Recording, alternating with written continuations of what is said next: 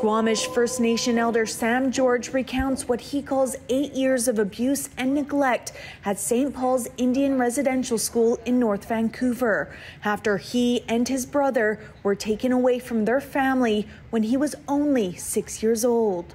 The first day, like grade 1, I seen 2 brothers get beat up by a nun quite severely because they were speaking their language. George says he barely survived his experience, and it wound up leading him into a life of addiction, crime, violence, and incarceration. I went to Ocala prison at 15 years old. Very scary place. Now he's sharing his story in a memoir called The Fire Still Burns: Life in and After Residential School. Writing it down, getting it all out there, really looking at myself and trying to be honest about it. And just getting it out and say, okay, that's me. I was like that, I'm not that way anymore.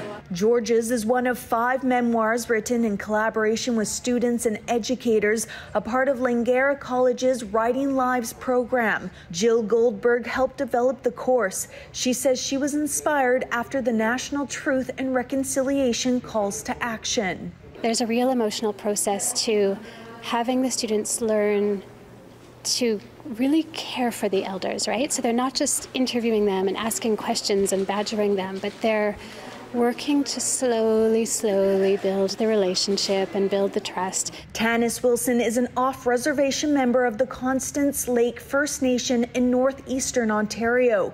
She was one of the students who worked closely with George on his memoir. He had to be really vulnerable to do this. I think it's a really brave thing that he's doing, and he just really encouraged me to remember that, like, as Indigenous peoples, our fire can never burn out. The course involves developing a relationship with elders, sitting for several interviews to record their stories, which are then organized and edited under the approval of the elder. It's a privilege to be able to actually, sit down with someone and hold space for them. George's memoir takes readers from his early childhood to what he remembers as the horrors of St. Paul's and its devastating aftermath.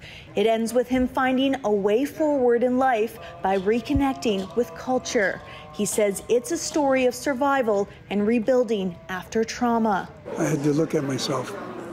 Very big step in healing. Knowing who I was, knowing who I am. Janella Hamilton, CBC News, North Vancouver.